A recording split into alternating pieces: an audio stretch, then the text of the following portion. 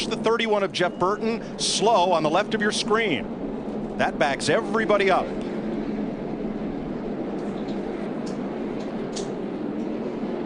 Brad Keselowski, David Rudiman in the 0-0 appear to get the worst of it.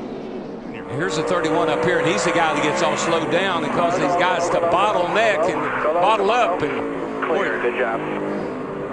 Nowhere to run, nowhere to hide.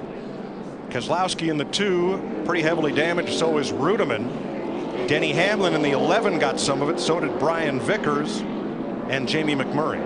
I think it goes to show you how quick things happen here. Brian Vickers in that 83 was in turn 4 when all that started, but you get there so quick. A number of these cars are all going to, the one car gets a lot of contact here from Keselowski's car. Then the 83 gets into the back of the Rudiman's car. Levin's up on the outside, and he gets kind of scraped into the left rear here by A.J. Allmendinger, the 43. Denny Hamlin was just trying to get stopped.